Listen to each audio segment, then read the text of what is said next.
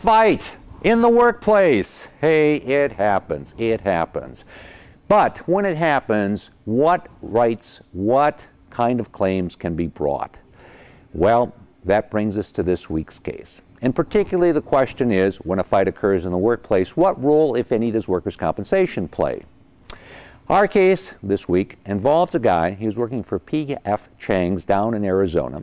He was Chinese, he spoke very little English, and he was always being ridiculed by his supervisor. Well, these guys continued to have significant friction. They got into a fight. Fight resulted in this employee getting hurt. He brought claim against his workers' compensation carrier, the guys that insured the restaurant. And the workers' compensation carrier said, hey, no dice. We're not paying anything here because the fight didn't arise as a result of a dispute in the workplace.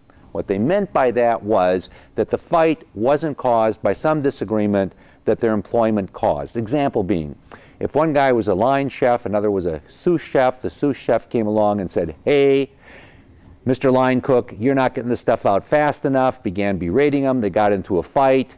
Well, that would be a workers' compensation claim because it was a claim that arose from a discussion dealing with what was going on in the workplace.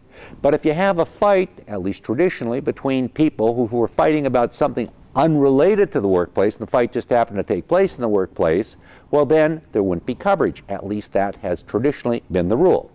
So the case went to the courts, went up on appeal, and on appeal, the Arizona court found that, in this instance, there was coverage. It was coverage because they invoked what they called the strain and friction rule. Strain and friction, which means that if these guys were forced to work together, they didn't get along, they increasingly got along less and less, but still they were forced to work together in the workplace because of the jobs they had, well then, if a fight breaks out, it's covered by workers' compensation. Now, this isn't the rule in every state, but this is now the rule in Arizona and several other states.